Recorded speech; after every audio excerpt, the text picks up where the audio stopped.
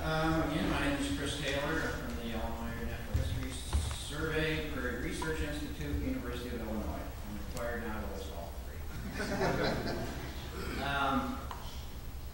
When Gil first contacted me to talk about doing something, I wasn't really sure what to put together here. Just give you an update on what we're doing with InvertNet. I thought that would be fine, but on the other hand, a lot of you would probably go home and think, oh, that's kind of interesting. What am I going to do with it? So I'm going to just be very specific on the hardware side of what we're developing and give you some ideas that you might be able to take home and apply or start at least looking and doing some research on the web on what's available for doing digitization. So background here, InvertNet, we were in the first round of TCMs with NSF, or the iDigBio project. We've got a very diverse group of co-PIs at the University of Illinois. Chris Dietrich is our lead PI. He's a systematic entomologist. The University of Illinois probably has one of the top engineering programs in the nation. And as we started to bat around this idea of a TCN, it really made sense to start to reach out to those folks and see if they could help us develop an efficient, automated, high-quality system for capturing images. And so we brought on board several computer science engineers, multi-scale nanosystems, whatever that means.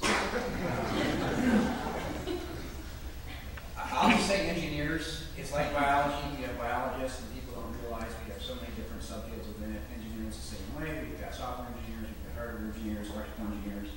Most of the guys working with us are software engineers and folks that are into graphic reconstruction. I'm into crayfish as my main research focus, and I got on board with InvertNet because I saw this as a way to get some of the crustacean collections around the U.S. digitized in database. This Natural History Survey, our crustacean collection is database, but there are other collections around the country that were not database, and it seemed like a perfect opportunity to kind of piggyback on the InvertNet idea. Just briefly, we have 22 institutions working with us as collaborative institutions, and an estimate is 56 million specimens. This is mostly bugs. The crustacean component is incredibly small compared to bugs. We're basically looking at, or our hook to NSF was, let's get this information database image and use it for detecting long-term change over communities in the Midwest, because the Midwest is probably the most altered area of the U.S. Okay, our goals, simply listed here: specimen images and metadata, label info, drawers, files, slides, use advanced imaging, including 3D, which I'm not going to mention because we're not close to having that worked out yet. Best quality images at a reasonable cost. The estimate we try to come up with is 10 cents a specimen, and a reasonable time investment. So we've heard this theme over and over again. It's a constant trade-off, time versus money. Definitely the case here, and I'll mention that again in the presentation. The other side of the project I'm not going to talk about then is massive amounts of data, how it's going to get uploaded, how it's going to get served. We've got a couple of the engineers are working on that aspect. Have a browsable, searchable, zoomable web interface, kind of a virtual museum that Gil mentioned earlier, and then of course link the data to other data providers, GBIT, so forth. And then of course, again, kind of the things that you put in an NSF proposal on what you're going to use your data for. Data mining analysis, community collaboration support, outreach education efforts. Okay, so again, digitization workflows, of course, are a huge part of our project. We're going to try to do 56 million specimens across 22 institutions. The network architecture and data management is huge. I'm not going to talk about that today. I'm just going to focus on what we've been developing for one aspect of image capture. Okay, so 56 million specimens, and again, most of those are bugs. A lot of those are tied up in drawers, and so I'm going to talk about the technology we're just about finished developing for capturing images in drawers and how it can be used then for other types of collections. We're not the first to do this. NC State, probably you all know, has been looking at drawer digitization for a long time, using gigaband technology. We're trying to find an alternative way to do it. When we first started looking at this drawer digitization workflow, we tried to go the gigaband route. People familiar with gigaband technology? Yeah, it's mounting a camera on a robot that takes lots and lots of very images of a very discrete area, stitching those images together, and you have a huge, highly zoomable image because you've got a bunch of small images stitched together. The next route we looked at was using a CNC machine, computer numerical control, that simply puts a camera on a kind of an industrial quality, industrial grade system that moves across an X and Y coordinate to capture images of these drawers. And what we finally focused on is what I'll call a parallel robot. I don't use the word robot.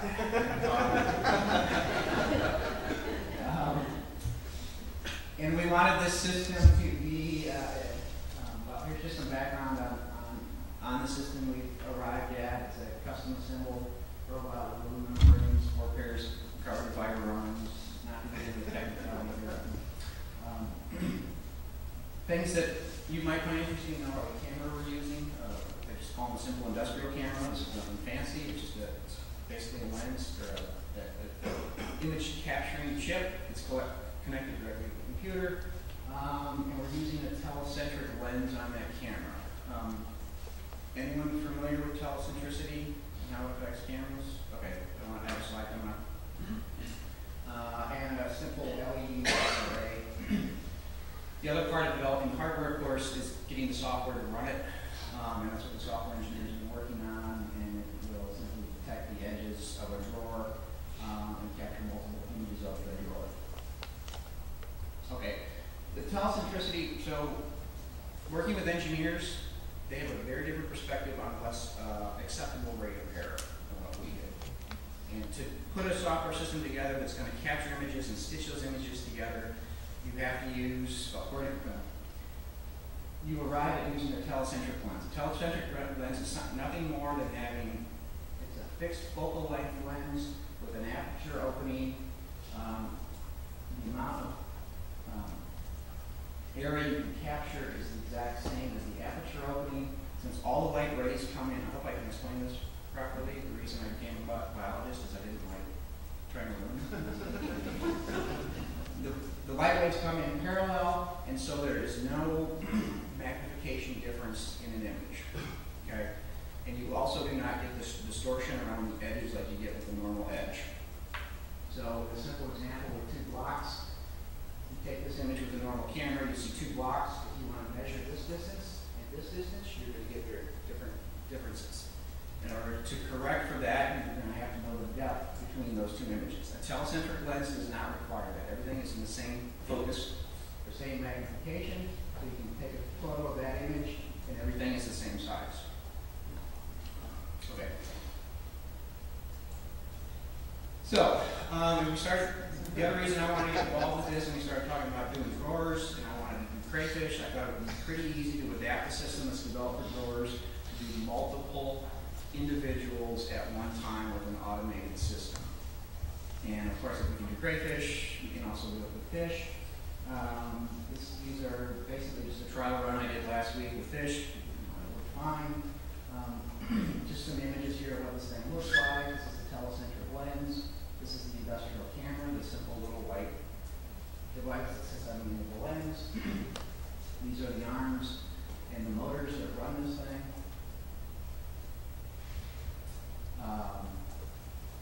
Just some more information about it. Custom design, precision machine hardware, but it is over-the-counter stuff. Okay, it's not stuff that you have to go to a machine shop and have custom made. These are all things bought over the counter, put together. The industrial camera and its low distortion telecentric lens, the 1.2 magnification, the working distance here, and it's a 3 megapixel camera. I was amazed at the resolution of a camera seemed that low. We're all used to now double-digit megapixel resolution on our digital cameras. A 3 megapixel telecentric lens does an excellent job, which you'll see in some of the images. We've got a 24 by 24 work platform, so that's going to give users a lot of space to use to get as many specimens as they can under that work area. Then the other part, of course, which I'm not going to really go into, is the software that's going to run the system. It was developed with a shareware program called OpenCV. Easy to use, automated. If we have 56 million specimens, we've got to take out as much time as we can in every single place. If you can put 10, 12, 15 fish down and get it with one sweep of this robot, to me that seems like an incredible time savings, rather than doing an individual fish at a time. Then all these raw images are stitched together and produce a very high resolution 2D image.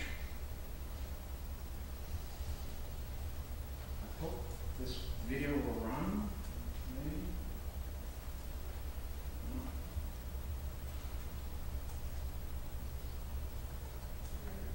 Does anyone know? Wait, there we go. Now what?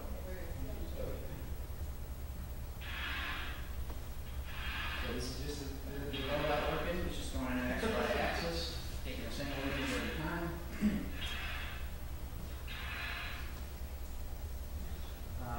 Again, here's just the same thing with the insect drawing.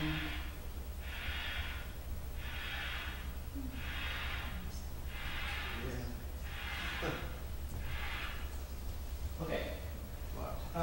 Here's some of the images. Again, this is a 3 megapixel camera. It's telecentric. Here's some of the fish images that we took. This is the big part. It's all about time, right? It's a time trade-off and quality trade-off. Depending on how much area you've got to cover with that robot, there's several speeds you can set it at, collect those images. This was at a lower speed, and it took about 3.5 minutes to do that 19 by 14 tray. Okay. If you turn the speed up and cover that 24 by 24 area, you can easily get this done in 3.5 to 4 minutes. Okay. And then the image type on the left is a PNG image, of course, which is, you're not going to lose resolution as you open and close it like a JPEG, and you can put it in the application you want to make various changes. Okay. The other thing, I didn't really understand the telecentricity aspect, and I thought you'd have a very fixed focal plane, and you wouldn't have good depth of field like you would with a normal lens, but this thing really works very well. As you can see from this image, and you can see the melanophores and the fin on the fish. You can read the text clearly on the labels. Again, just some more examples of the type of resolution you can get. Additional examples here.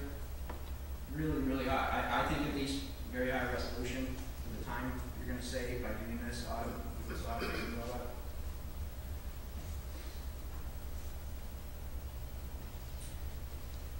Of course, now then, this sounds very complicated, a very high-tech system developed by engineers. Of course, the next question is how much is this going to cost?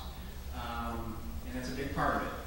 And when we submitted the proposal to NSF, we said we would make a system to provide to the 22 institutions that was affordable. And so I'll just touch on that.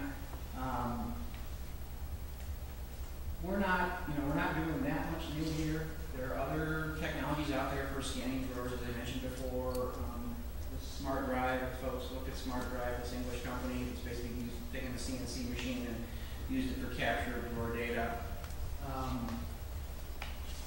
In many cases, that cost is just too high, especially for smaller institutions. I didn't hear this directly, but our head PI said he heard the grapevine that the cost for their system is about $30,000 to $35,000. Our cost to other InvertNet institutions is going to come in around $5,000. That's for the hardware and the computer. Okay.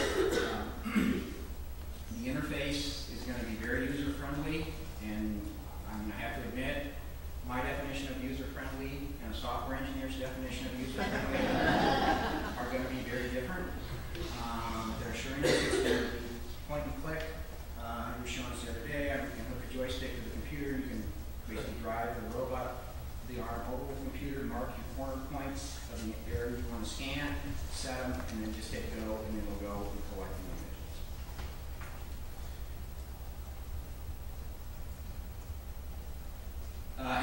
once we end up with a single PNG image, then a whole lot of the work that needs to be done on the backside of that, and that's what the second half of the team is using, taking that single stitched image, then breaking it up into individual files per specimen, and breaking that out, and then taking the data, capturing the metadata off of that.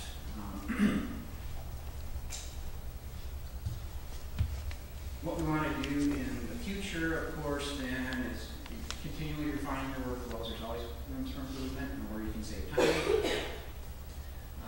and automate the digitization process in other areas. And then the other part of ours was 3D reconstruction. So the next step is basically going to be putting a tiltable pan head or pan tilt head on the end of that robot, so it can start to collect images from the side. And the whole point, the whole challenge for doing drawers without getting into those drawers and pulling specimens out is the metadata is usually under the bug. That's a huge issue. And so if we can take angled shots, stitch those images together, the engineers are telling us that we will have no problem stitching those images together to collect that data. The fish example is pretty straightforward. It's going to take someone to pull the label out, pull one fish out. If you want to do multiple fish from a jar, pull them out, set the label, set them up in that pan. To me, that seems like a pretty minimal time investment. Hit the start button, capture that image, put the specimens back in the jar, put the label back in the jar, move on to your next batch.